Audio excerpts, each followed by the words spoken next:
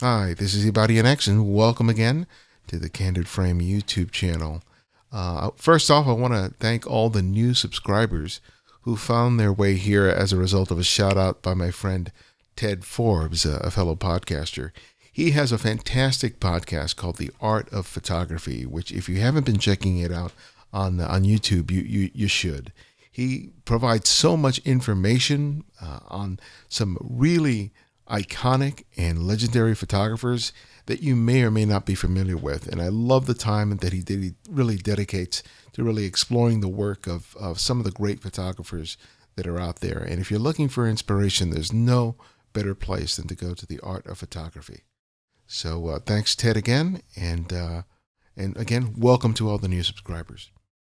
Now, one of the things I wanted to talk about today was actually spurred by a discussion thread that was started on the Candid Frame discussion group on Flickr. And I'm going to read you part of this message that was left by Bjorn Comhair. And he asked the question, are we all repeating the same shots over and over again? And here's part of what he wrote. He says, I've been on Flickr for a few months now, and I'm starting to notice that people seem to be taking the same images over and over again. A person walking into a streak of sunlight, people walking in front of a billboard with some funny picture on it, a few young girls and boys sitting at a table in the subway on a park bench, not looking at each other but texting on their smartphones, a lady with wild hair being flashed in the face at close-up, old man with wrinkled face in black and white with exaggerated signs of age, and homeless people sitting or lying on the street. Now, a lot of these images that he's describing are really kind of cliches in street photography, and I think, most of us, if not all of us, have made them. I added something to the discussion thread that, if you're interested, you can read there in terms of what I think about what he wrote.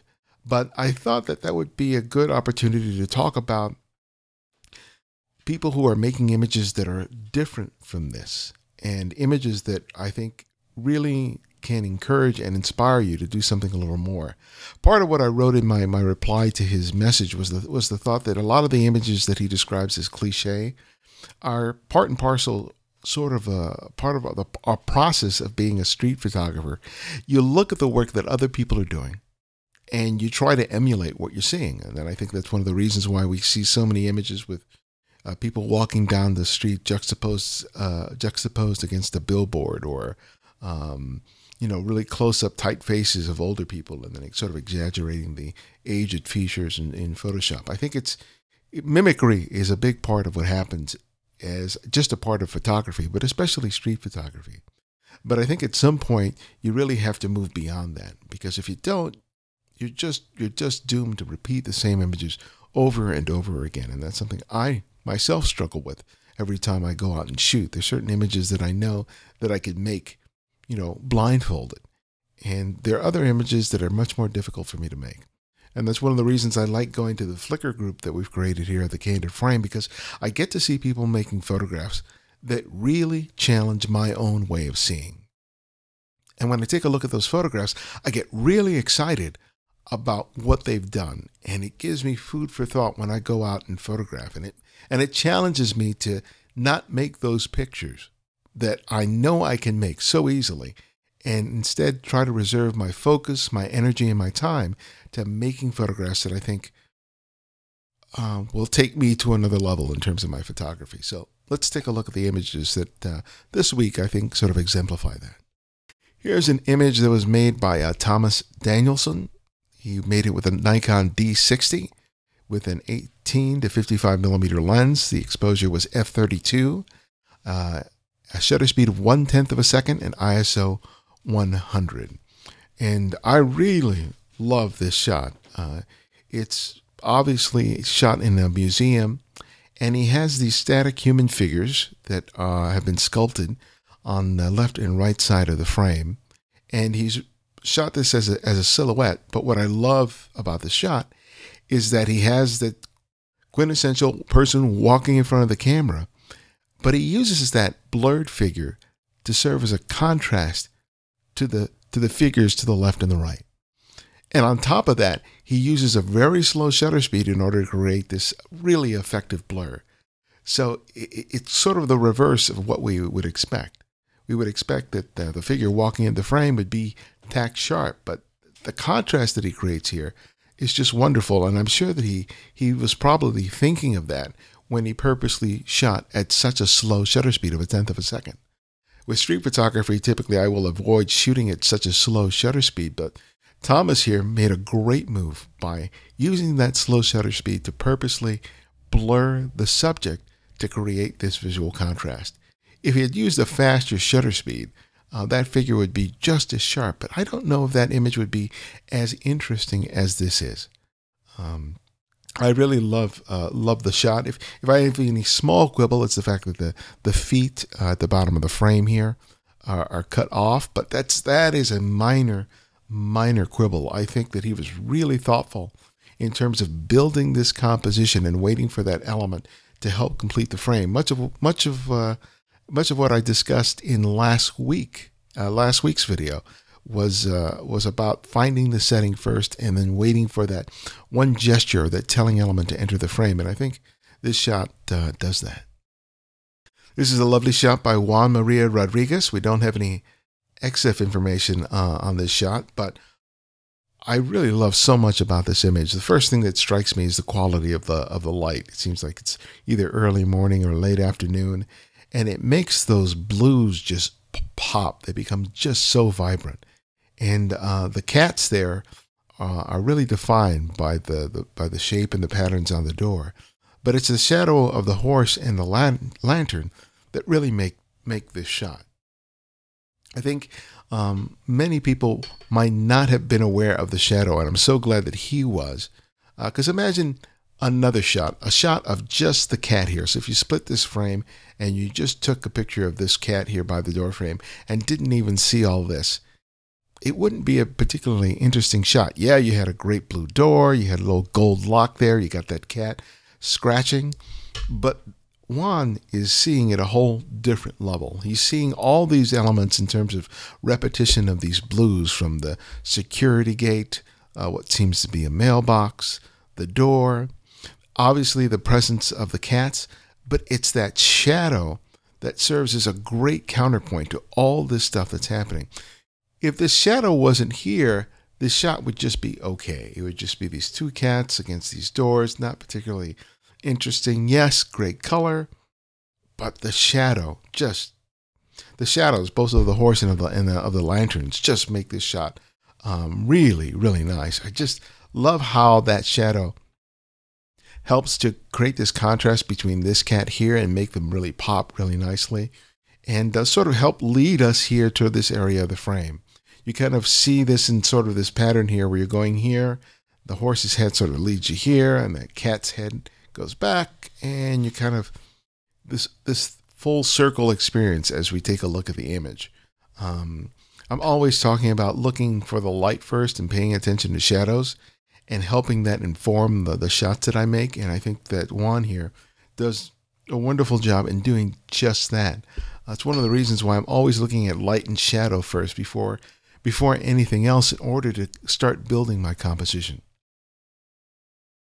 Here's a shot by Masum Khan. This was shot with a Nikon D7000, and it was shot at with a 40 millimeter precision at f/16 at 1/100th of a second at ISO 100. There's something remarkable about this shot and that's the depth that's created by this. There are a lot of locations where you can shoot near an airport where the planes are either taking off or landing, and you see a lot of shots of the planes taking off, but after a while you've seen one, you've seen them all. But Masum here makes a shot that is really beautifully composed. You have a sense of depth here. It's a layered composition is what I'm saying. You have the plane, which is obviously a prominent element here against the clouds here, but then you have this figure right by the fence. You have this second figure here that's doing something else, and then you have this third figure that's really close to the camera.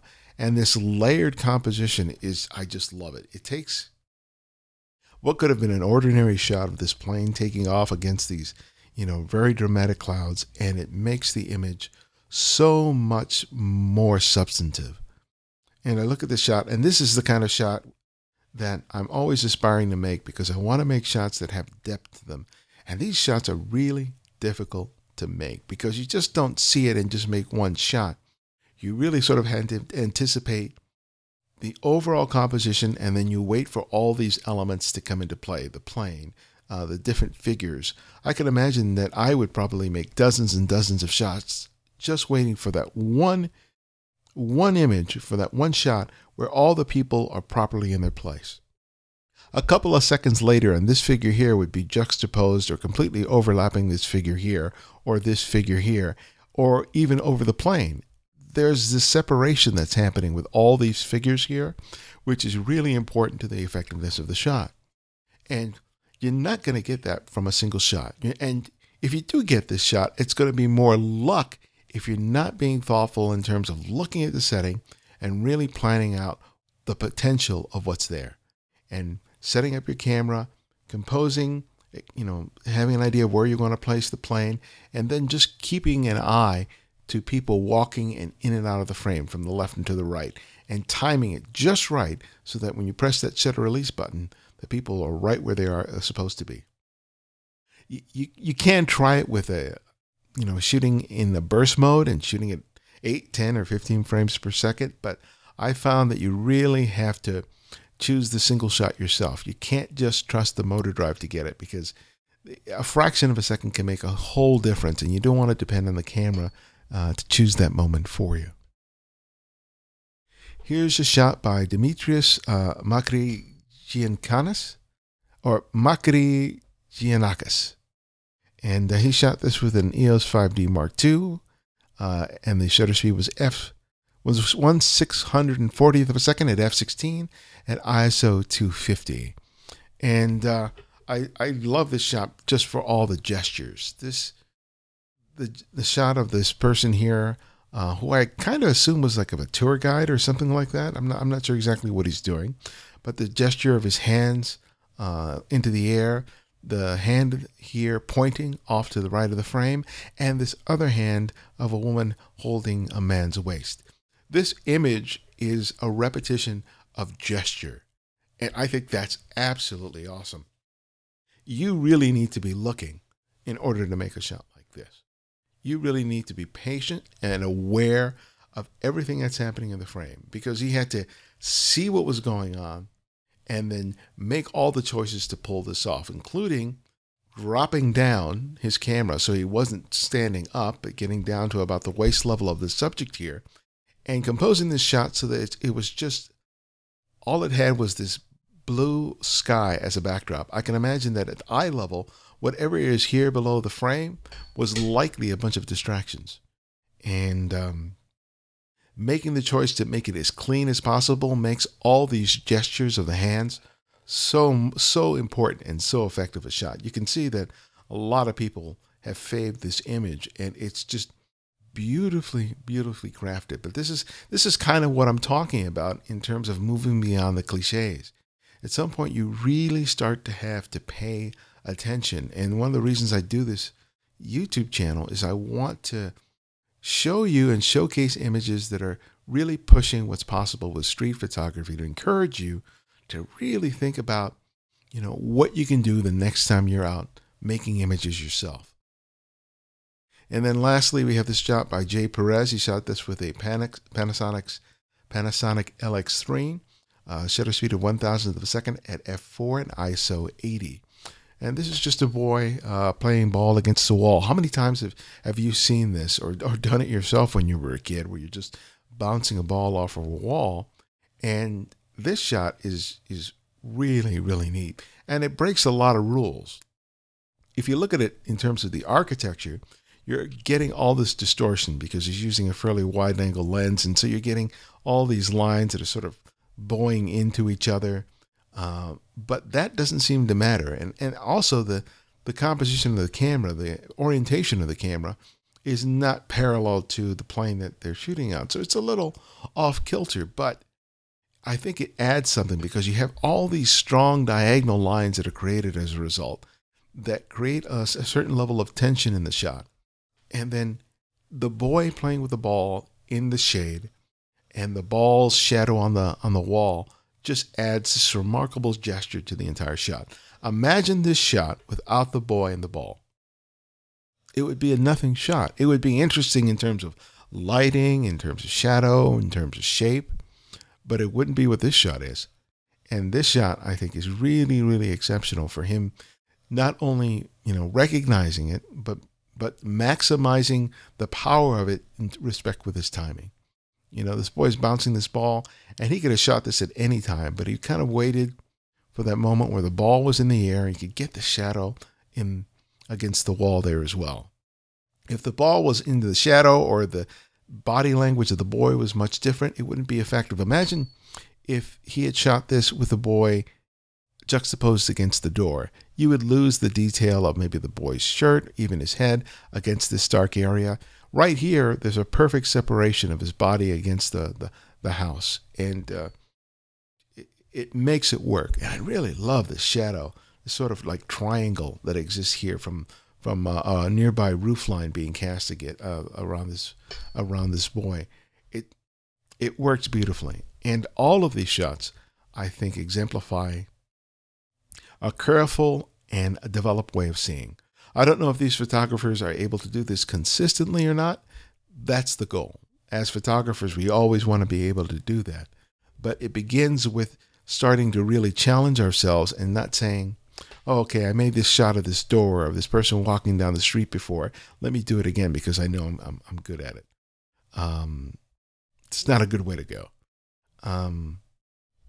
So take a look at the images that I've been highlighting in the video, and please take the time to comment on the work that you really, really like, because I think people want to be encouraged, not just by a star that says, hey, nice work, but taking the comment to just say, hey, this is why I like this photograph, and really draw inspiration from these images. If you see a picture there that you don't think you could make it a challenge of yourself this weekend or this week to try and create something like that yourself and move beyond the cliches, move beyond what you typically are used to creating with your own photographs. So if you like what you're seeing here, please subscribe. We produce these videos each week, or at least we try to. And if you found us for the first time and you've never heard of the Candid Frame podcast, visit thecandidframe.com, where I have interviews with over 260 photographers from all genres of photography. If you have a passion for photography, this is the show for you. So thanks again for joining me, and I'll see you next time.